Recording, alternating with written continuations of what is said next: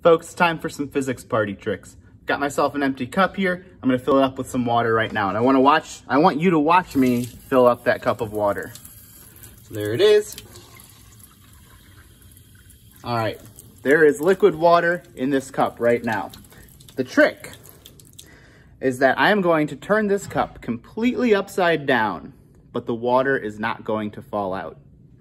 Here's how we're gonna do it. All right, we'll set up my camera there. Got this platform. Take the water cup, put it on the platform. And now if I just give this platform a spin, even when the cup's upside down, the water is going to stay in the cup.